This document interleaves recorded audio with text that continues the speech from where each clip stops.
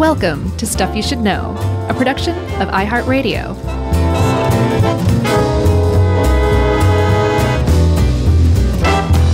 Hey, and welcome to the podcast. I'm Josh, and there's Chuck, and Jerry's here too, and this is Stuff You Should Nizzo. That's right. Do people still say that? Sure. I mean, I just did, so I guess somebody does. I think of that every time I see one of those, pharma commercials are the worst. Do they say Nizzo on that a lot? Well, Sky Rizzy is... Oh, yeah. I can't even remember what it is. I think it's for rheumatoid arthritis. Like, everything is for rheumatoid arthritis these days. All I know is whenever I see those commercials, I just die laughing and think, what a terrible name. So I know a lot of those jingles, and I think Sky Rizzy's is nothing is everything. And then Snoop Dogg comes in at the end. Yeah. He goes, for shizzle. With Sky Rizzle. But yeah, I've had that same thought too, and it is pretty funny. All right. So enjoy the free ad. Yeah. Novo Nordisk, or whoever you might be. Yeah, we're not talking about pharmaceuticals today, although I'm sure there's plenty of pharmaceuticals floating around in the area we are talking about today. Okay. Nice segue. That? It's probably screwing the frogs up. Something fierce. Yeah. Because we're talking today about the Everglades. And I know at least one person who has been recently, and I'm sure thought it was amazing. But they're in a lot of trouble, it turns out. We've been monkeying with the Everglades for a century or so, and it is starting to be like, that is enough.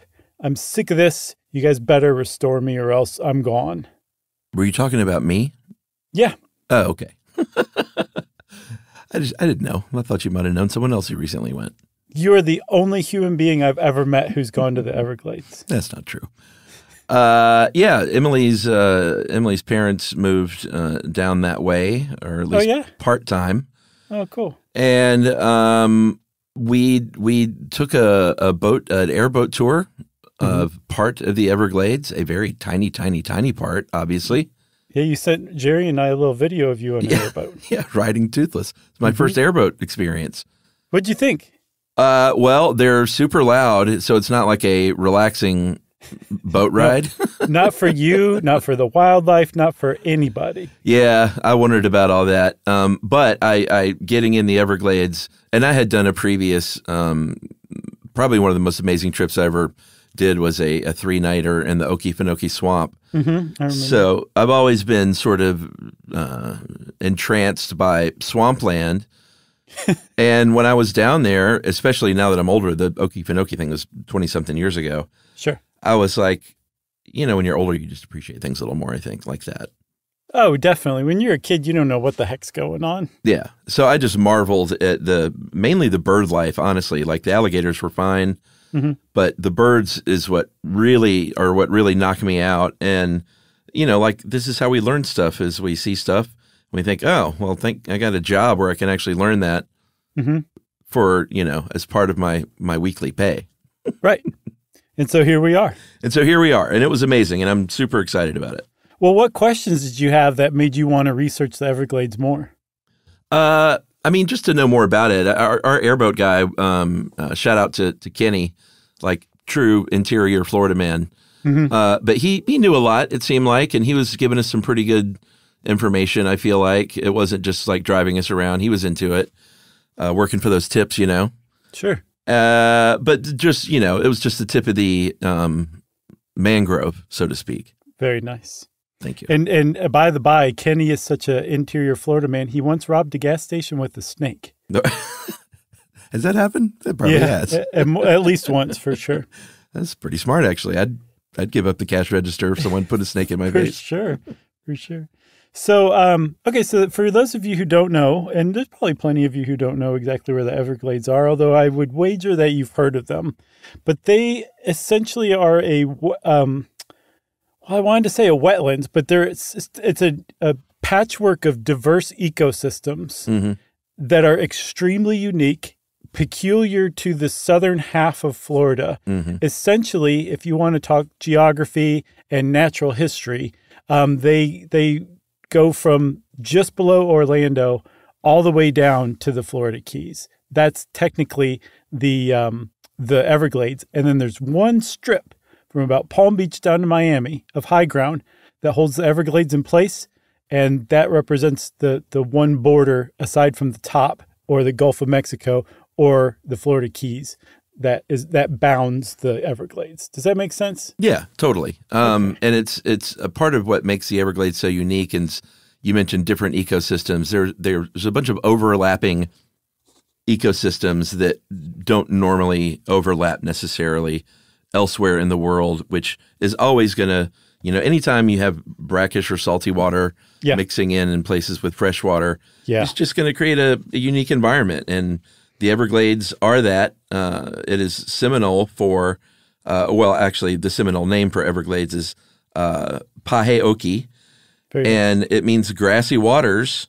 And they have called them grassy waters, various people, or riverglades for a long, long time until finally in 1823, the word Everglades first appeared on a map. Yeah. And Everglades itself is just one of those words you've heard so long you kind of take for granted it's its own thing. Totally. But it actually has an English meaning too. A glade is a big grassy opening in a wooded area, and ever is kind of like a short for forever. So it's like this endless glade. And what they're talking about is that river of grass. There's actually a couple of what are called sloughs, S-L-O-U-G-H is how it's pronounced. In America. Or how it's spelled. In America, you pronounce it slough. Yeah. And you punctuate it with an eagle's cry. And the sloughs are kind of what most people probably think about when they're thinking of the Everglades. It's wet, marshy wetland that's pretty much flooded year-round with a specific kind of grass called sawgrass that can grow anywhere. You could take some sawgrass to the moon and it'll be like, great, thanks, I'm going to thrive here. It'll grow in the water. It'll grow on dry land. It'll grow in salt water. It'll grow in fresh water. It'll grow under basically any condition. And so it's this flooded grassland that are really just a couple of specific ecosystems that make up the Everglades are what most people think of when they think Everglades. But it's far from the complete picture. Yeah. And when we were driving over those grasses, and, well, you couldn't tell because they look like little roads through there, little wet roads. I was like, are these here because you drive over them? And he said, yes. And he said, and I think he saw my frowny face, but he said, man, this stuff dries up and grows right back up and you'd never know anyone was here. Yeah. At least in this part. So, I still say it was fairly disturbing, at least the noise. Well, it's less impactful than the other mode of transport they use in very swampy areas called swamp buggies, which are just have these huge tires that you can't possibly get stuck in. Those definitely are more disruptive to the ecosystem than an airboat is. Yeah, and I was, every time he stopped and turned that engine off, I would look down and I was like, Kenny, brother, we're in 3 inches of water. Yeah. And he said, it doesn't take much, man. You just goose this thing and it'll get you going. Yeah. And also, every time he stopped it and then would re-crank that, it sounds like an airplane motor. It kind of is, I guess. All I could think of was, please start. Oh, yeah, for sure.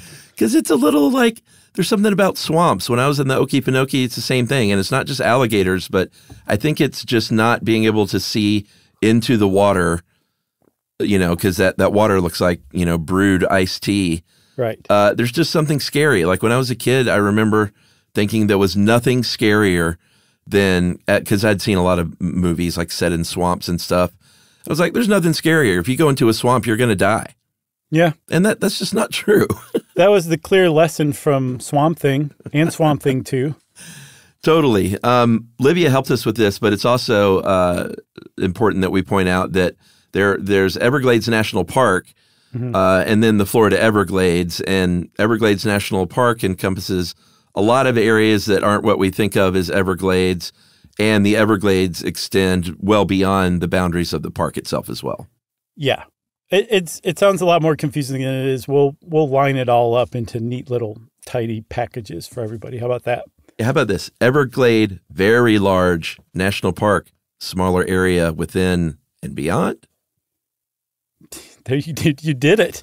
We can end the podcast right here, essentially, because you already mentioned alligators, birds, and iced tea swamp water, so we're good. Well, I think we should talk history because you dug up some, it looks like sort of the quintessential rundown of how we got there, right? My friend, yes, I wrote that.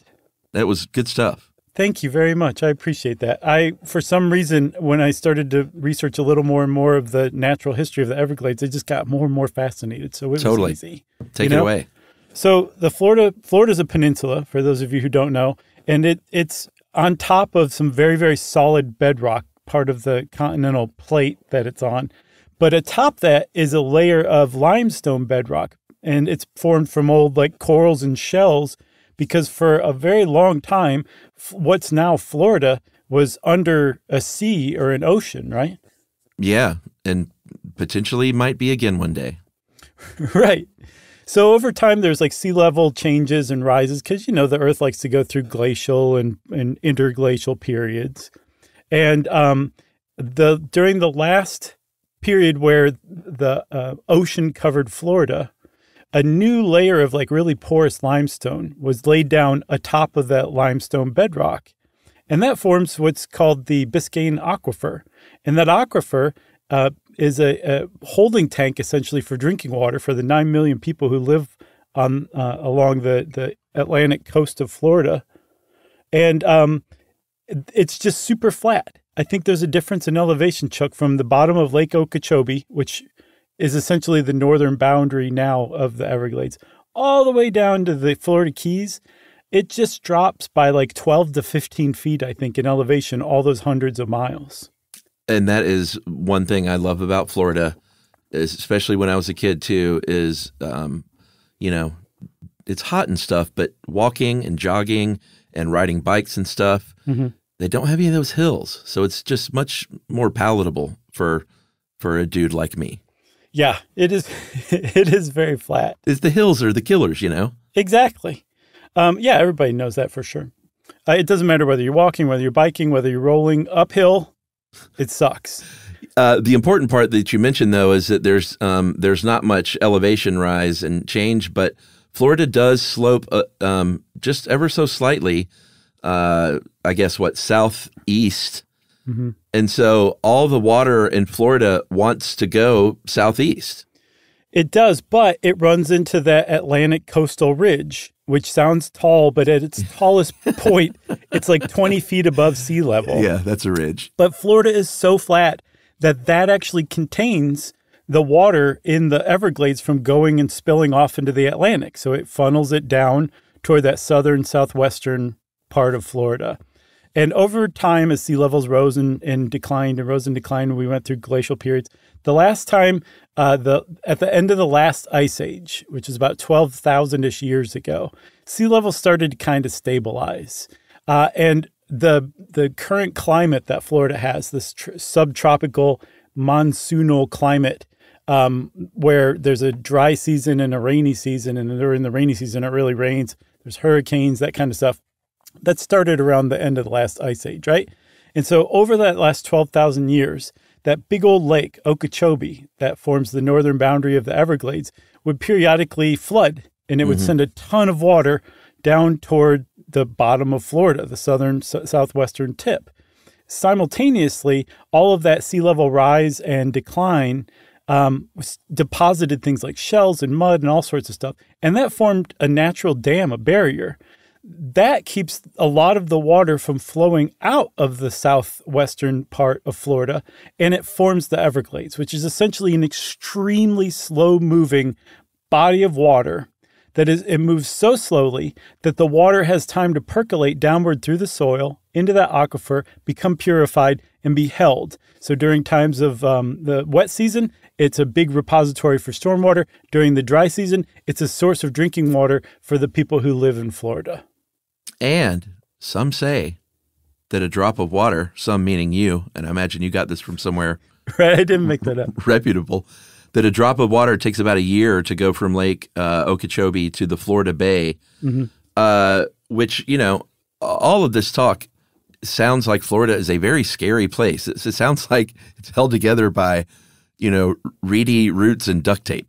It essentially is, for sure. But it's so flat that you're really not in any danger. And it's also very shallow. I think that Florida Bay that extends between the Florida Keys and the southernmost tip of the Florida mainland, that's like 5 feet, an average of 5 feet deep.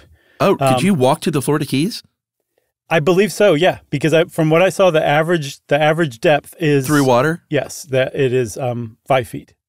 That's pretty cool. We should do that. It is pretty cool. I never thought about that, but yeah, you could. From what I can tell, if it can be done, it has been done. I'm sure. You'd think so, for sure. I mean, I imagine Jimmy Buffett traversed that many times. Probably in his life. Yeah. Is that good on natural history? Should we take a break? I think so. Did we cover everything? I don't remember. I think so. I think that spells it out very nicely. Cool. All right, so we're going to take a break. And we're going to come back and talk about what Livia calls America's greatest swamp.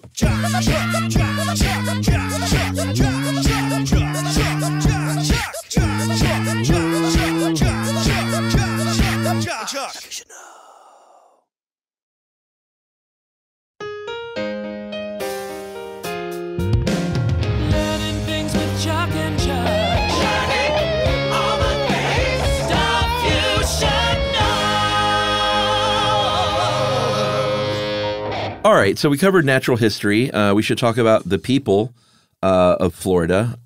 Southern Florida was really, as far as, settling the Americas, it was one of the last pieces of the Americas to be settled by human beings. But there's still, I think 1200 BCE is where the indigenous population started out there. So still nothing to sneeze at. And you still see that that indigenous, I guess, representation sort of everywhere. It's just it feels thick, just from the names and just kind of everywhere you go. It's apparent, almost as if you were, I feel like, out west of the United States. Like you get a little bit of that in Georgia and the Carolinas, but it just feels heavier in Florida. For sure. Yeah, there's a lot of Native American words that are used as place names still, for sure. Is that what you mean? Yeah, I mean, more than that, but it feels like a clunky way to say what I probably didn't even get across. Well, the thing about the Everglades is it's housed people for, like you said, a very long time, thousands of years. And I think what blew my mind is the Everglades as we know them today, or as I guess we would have known them if we came upon them in 1850 or something like that. They were only like 3,000, 3,200 years old from what I saw. I saw some places 5,000, but I think the National Park Service said they're only about 3,000 years old. So people and the Everglades kind of came around that area around the same time. And they've been inhabited in some way, shape, or form ever since. Because as Europeans pushed further and further west and further south, the Everglades, you couldn't do anything with them. When Florida first was settled by European people of European ancestry, they were like, this is just a completely valueless expanse of swamp. We can't do anything with this. You go live there. Yeah, for sure. And, in a sec, we'll get to kind of what the United States started doing once they acquired Florida from Spain in 1819 with the Adams, what was it, Onus Treaty? That's probably not pronouncing it right. I'm not sure. I didn't see that one. Well, that was the treaty where the United States got Florida. But as far as original inhabitants, we're talking about the Tequesta, the Yega, and I don't know. I tried to find the pronunciation for the AIS tribe. Do you know what that is? Yeah, that was AIS. It was an abbreviation. That's pretty good. You almost got me. The eyes, maybe? Maybe. I try to find, it's hard to dig up pronunciation sometimes for some of this stuff, but they lived on the East Coast, and then you had the Calusa in the Southwest, and then, they're all over the Everglades. They're living there in their raised huts. What were those called? Chickee huts? Yeah, and those were Seminole, I believe, a Seminole invention, which is just like a platform like the one you stayed on in the Okefenokee Swamp. Well, even better. Right, but it has like sides and a roof and stuff like that. Exactly. Yeah. So it's a house. It's a platform house that was designed to be lived in the Everglades. Yeah, in the Everglades, you mentioned Seminole. They were formed from a lot of displaced Creek Indians, some other indigenous groups. And then there were some Africans who were, fleeing the slave trade. And a lot of these people ended up just sort of hiding in the Everglades because it is a great place to hide. Yeah, and so still there's Seminole tribe. The Seminole tribe has a reservation in Big Cypress, one of the reservations in Florida. And the Miccosukee tribe apparently is made up of like former Creek members that rather than be moved westward to Oklahoma during Indian removal, they said, nope, I'm staying down here. And they ended up forming basically their own tribe over time that's still around today. I kind of like the idea of we're going to be in the middle of the Everglades. Come and find us. That's exactly what they did. Yeah. Yeah. They were like, we'll go brave this. You come after us if you want to. See what happens, malaria boy. And then I'm there going, don't go in there. You die if you go into a swamp. Exactly. You don't know what's under that water. It's the lesson of Swamp Thing. And where they're like, you know what's under this water? Food. Yeah. Bedrock. So you mentioned the land being valueless. That was literally what the first state legislature said, that it is, quote, wholly valueless. Yeah. And said, we got to figure out how to get this water out of here and make this into land we can use. Yeah. There's like some people are actually adapting to living there. Can you believe that? We want to tame this thing. And so they did. Very quickly, they started digging canals and ditches to drain water from Lake Okeechobee, which again has traditionally flooded its banks and sent water into the Everglades. That's where the Everglades gets most of its water. It has over time, and then it takes so long to slosh out that it stays generally wet throughout the year.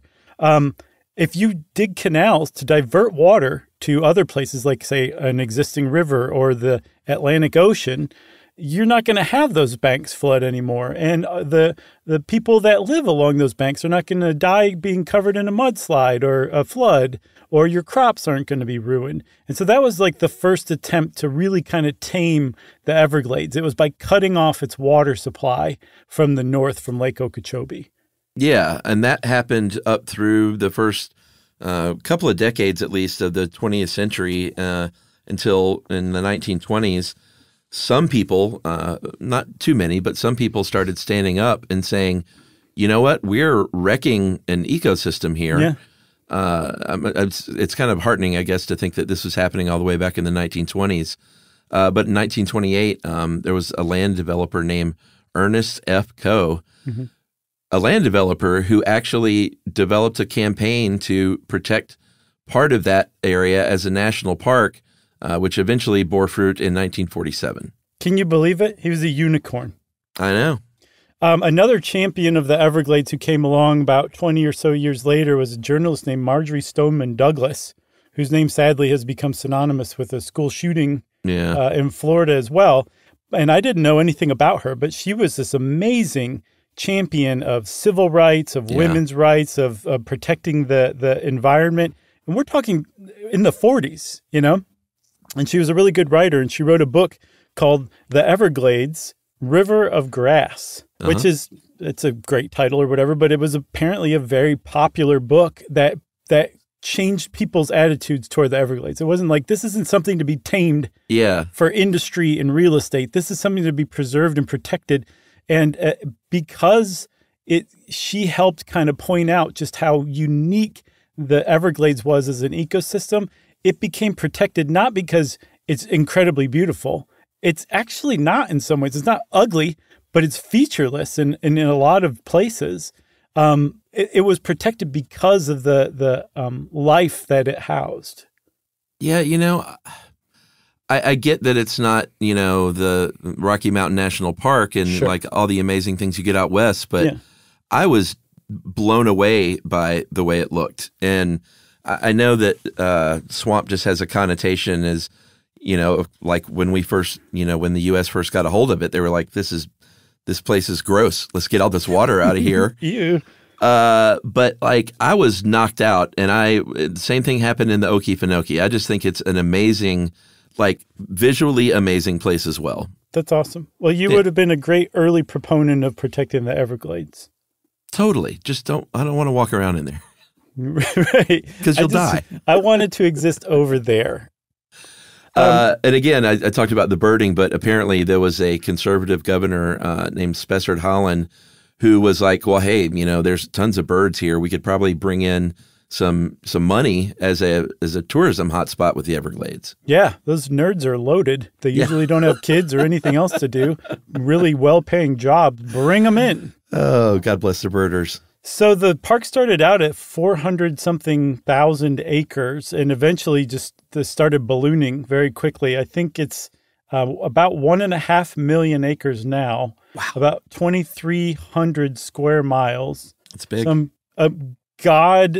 Gigantic amount of kilometers. And it's giant. And you're like, wow, 2,300 square miles is a huge, staggering size.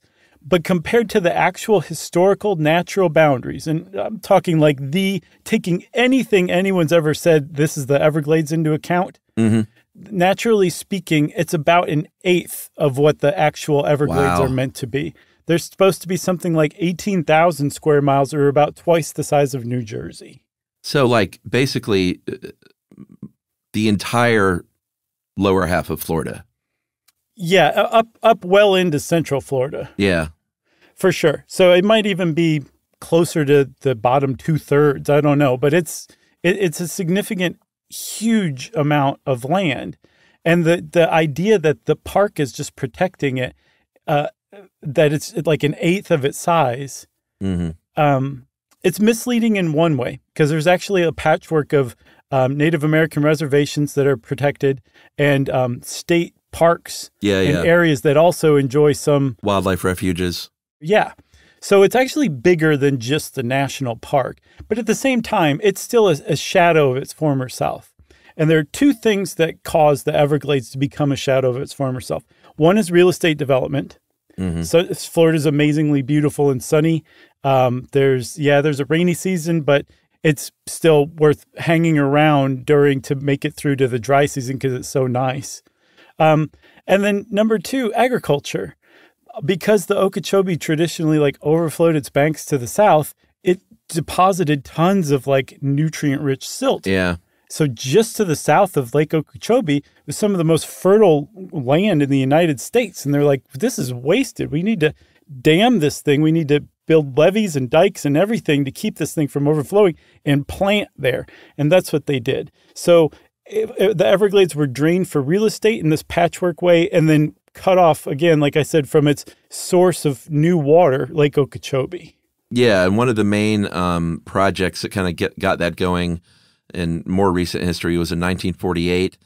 The Hurricane George came through in 1947, a.k.a. the Fort Lauderdale hurricane, did a lot of damage. And then Congress said, all right, we got to do something about this for real. So they authorized the Central and Southern Florida Project for flood control and other purposes, otherwise known as the C&SF. Right. CNSF. And that's what basically got it going in 1948, like you were talking about, when, just more and more canals, more levees, creating more farmland and urban areas just swelling outward. Yeah, because if you weren't on board with the idea of real estate development or agriculture and you wanted to protect the Everglades, every once in a while, an enormous hurricane would come through and kill a couple thousand people. Yeah. And they'd be like, we got to do something about this. Yeah. So it would bring everybody else into the fold, and that's how that happened.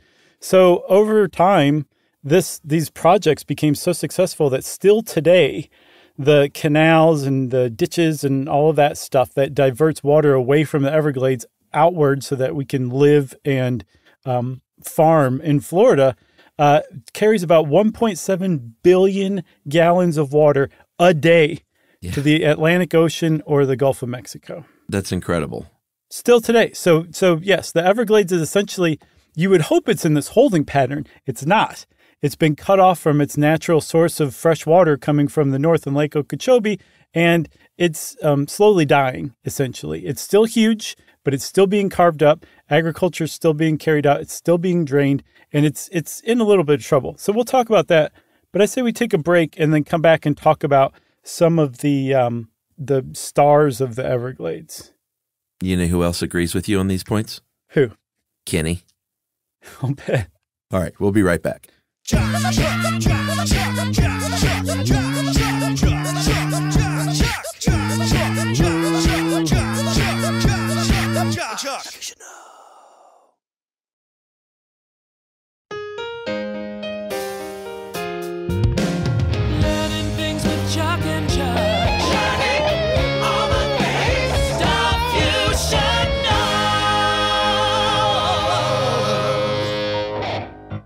All right, Chuck. So the National Park Service carves the Everglades up into 9 habitats. Because I think we said at the outset, the Everglades is actually this amazing patchwork of different kinds of ecosystems. Yeah. 9, to be exact. And the reason that there are so many different ecosystems is because, again, Florida is so flat, the Everglades are so shallow, that just a rise of a few inches can create a completely different ecosystem than one that's a few inches shorter than it, because it can be dry. And so then there can be hardwood trees, and then all sorts of different life comes in flocks to these little islands that form over time as the tree roots capture dirt and the ground rises slowly but surely over time. Those are called hardwood hammocks, and they're just one of the ecosystems found in the Everglades. Yeah, and people should understand every time we say the word dry, that's heavily quoted. Right.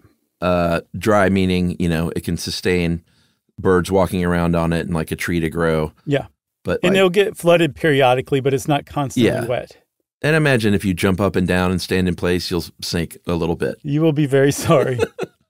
You've also got the pine rocklands. These are just beautiful areas.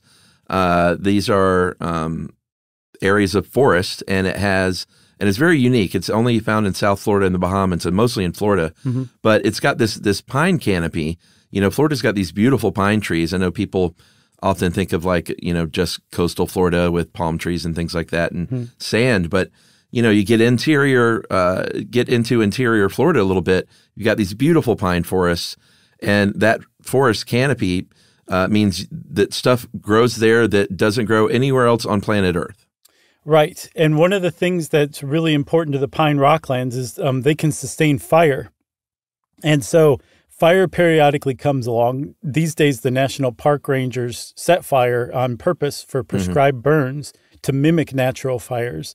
And that keeps those hardwoods from coming in and establishing dominance and turning those places into a hardwood hammock. So it stays a pine rockland, which is cool. It's its own thing. And it's probably always going to be its own thing as long as everything stays exactly the same.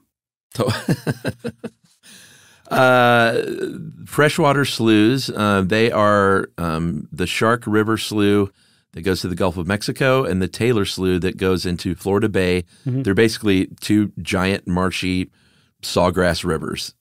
Mm-hmm. Slow moving. Very slow. Yeah. And that's what people think of typically when they think of the Everglades, right? Yeah, the rafting, not so good. There's marl prairies, and marl is like the opposite of peat. It needs aerobic conditions to form. Did you just peat because it has to do with Scotch? No, just because we talk about peat later, and I think peat is just sort of amazing. I do too. Yeah. Plus, also, it makes Scotch pretty great. Yeah, sure, and that's part of it. But the marl is made up of a bunch of different weird stuff like algae and microbes and calcium carbonate, and it's a very specific kind of mud or dirt, basically, that feeds a lot of very diverse wildlife. Yeah, absolutely. So those are the marl prairies? Yes. Yeah. What about the cypress trees? They kind of have their own ecosystem allotted to them, but they seem to grow in various places too. Yeah. I mean, they can grow in water, like the standing water. Mm-hmm. They do really well in the wet areas. They're beautiful. They also grow in dry areas that don't have great soil. So they're a pretty hardy species. Okay. And I think I would be the jerk of the year if I took mangrove forests. Oh, I love my mangroves. Yeah. I asked Kenny, I was like, are those mangroves? He said, no, but there are some. So what I was seeing was, I'm not sure what I was seeing or exactly which area I was in now that I'm looking at them all. I mean, it's northwest of Fort Myers is where I was. And we were driving around through the marshy section, but there was a very large lake there that I think he said was the second largest lake. I don't know. I'm not familiar with that area, but it sounds like you're talking about Cape Coral area. Maybe. I tried to find that lake on the map, but I couldn't find anything today. Does Kenny exist? Is anything real? He does. I took a selfie and he jumped in the back of it and he photobombed us. Nice. But anyway, mangrove forest, there are mangroves there. They're in the coastal channels around the southern tip of Florida in that brackish water. So I wouldn't have seen them where we were. And, listen to our mangroves episode to learn all the great things they do. Yeah, for sure. They are really great trees. And the Everglades apparently has the largest contiguous mangrove ecosystem in the entire Western Hemisphere. And I read that some of them are like 4 stories tall, Chuck. Can you imagine seeing a 4-story tall mangrove tree? Man, that's amazing. And I did say, listen to that episode, but we should say at the very least that one of the big things, because this will come up later, that mangroves do is protect against high water and storms. Yes, exactly. And so there's areas that get such high waters and get such high winds during hurricanes that the mangroves are like, nuts to this. I'm moving elsewhere. And those areas where they move away from or where they just can't exist are called coastal lowlands. And these are the antithesis of what people think of when they think of the Everglades, because it's essentially a scrub desert. Yeah. Isn't that nuts? There's scrub desert ecosystems in the Everglades. Yeah. It's incredible. Like all the ecosystems are so varied. It's really amazing. Yeah. So it's populated by low-growing, salt-tolerant plants that can handle being blown around in 180, 190 mile an hour winds. Like succulents. And then there's Florida Bay.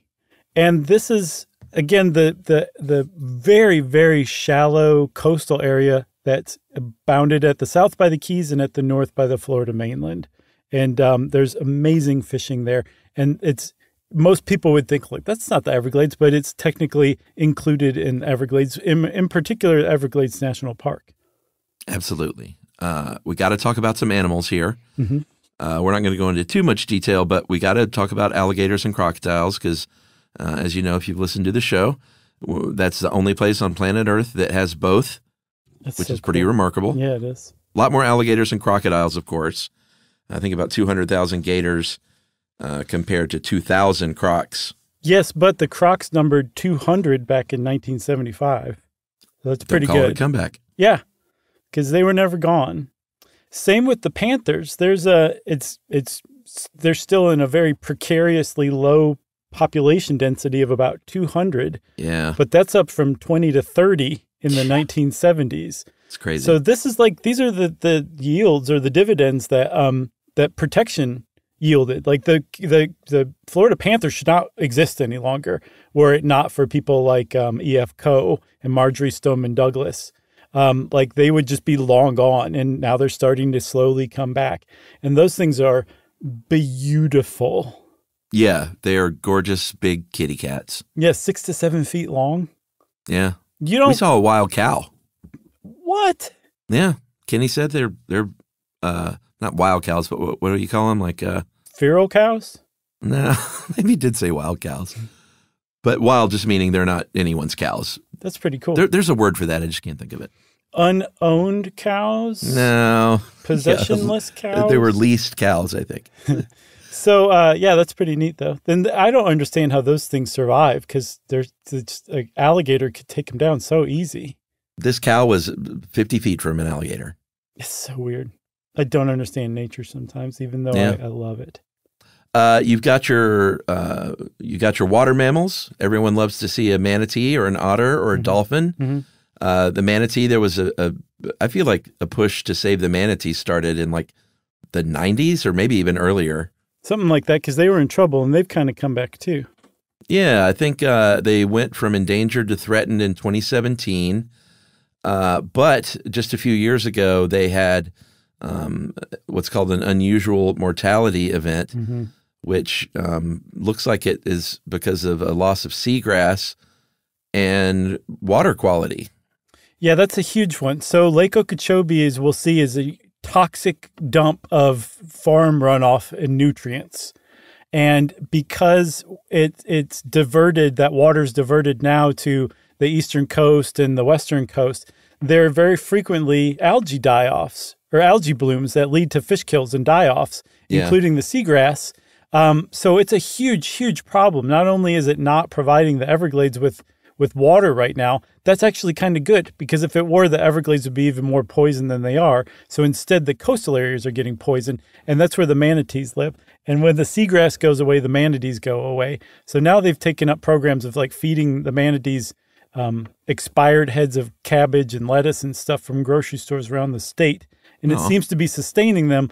But the key here is to figure out how to treat Lake Okeechobee. That's the key. If you can treat Lake Okeechobee, you can start moving water from Lake Okeechobee down into the Everglades, you're taking an enormous first step toward restoration. Yeah. And you're also saving coastal areas that are now just completely trashed by algae blooms and agricultural runoff. Do it. Turn the water on.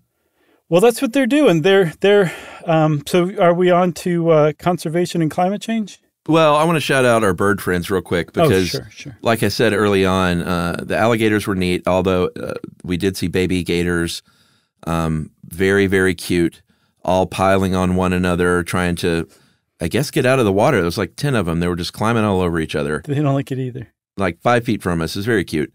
But the birds is what really knocked me out. And Emily and I have gotten much more into, I wouldn't even say birding, but just appreciating birds enthusiasm. Like we got a bunch of feeders now and cameras, and we're looking them up more. And she puts out her phone, and the Cornell app, listens and records. So we've gotten more into it. We don't actually go out with the binoculars yet. I have a magazine. Yumi got me a subscription to that I hadn't heard of before that I love, that I think you'll like too. It's called Birds and Blooms. Oh yeah, and essentially it's almost ad free. I don't know how they publish.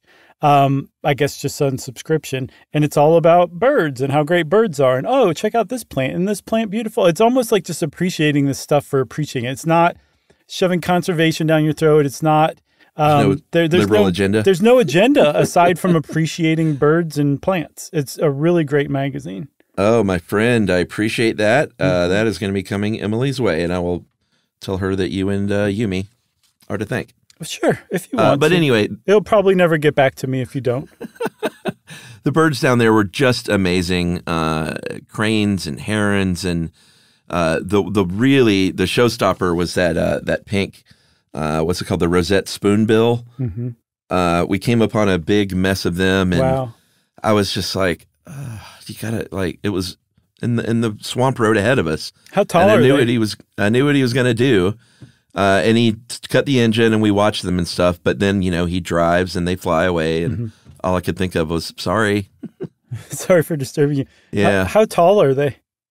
They were about the same size as like a heron or a crane, it seemed like. But just the spoonbills are cool looking. And then when they take off and fly, they're just this like flamingo pink. It's amazing. That's really cool, man. Yeah. Lots of butterflies down there, too, which I'm a big fan of as well. Yeah, and hopefully we're going to be doing if you're saying, how can you not talk about orchids, I think we're going to do maybe a shorty just on orchids. Yes. So as I was saying, there's some steps that need to be taken to restore the Everglades. And there's been a huge push to restoring the Everglades for decades now. UNESCO put it on its World Heritage List in 1979.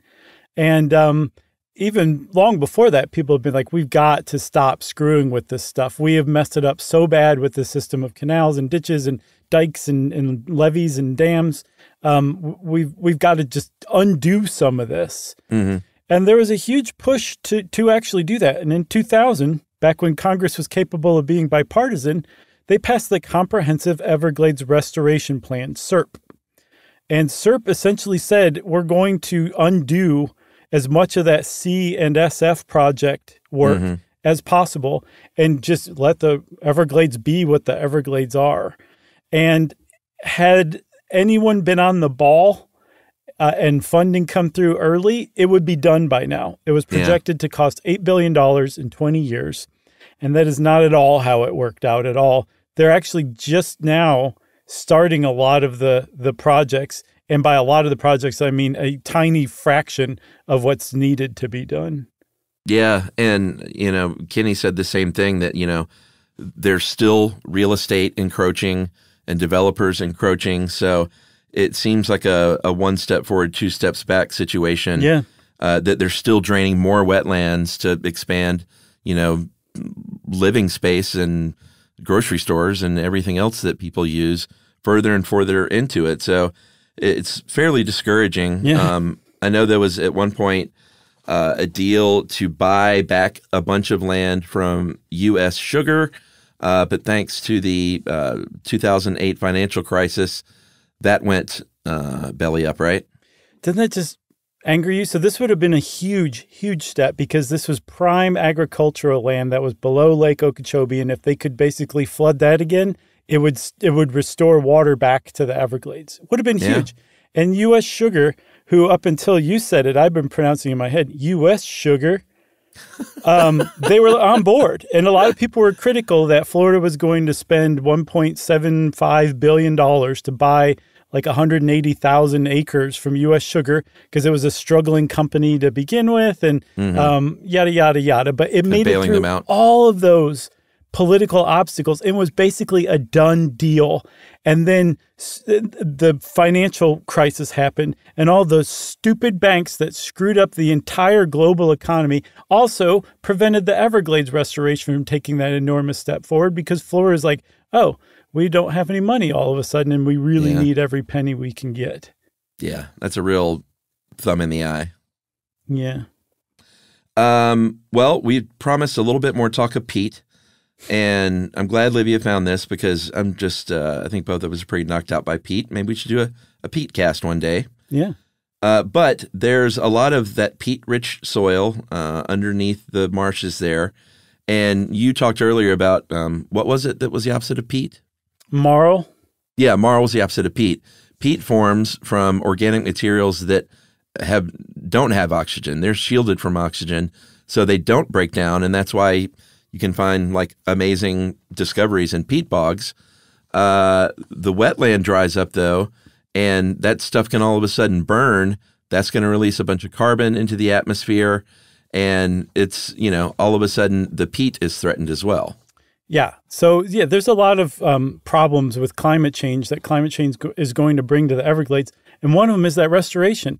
The restoration plan that was adopted in 2000 did not plan for climate change.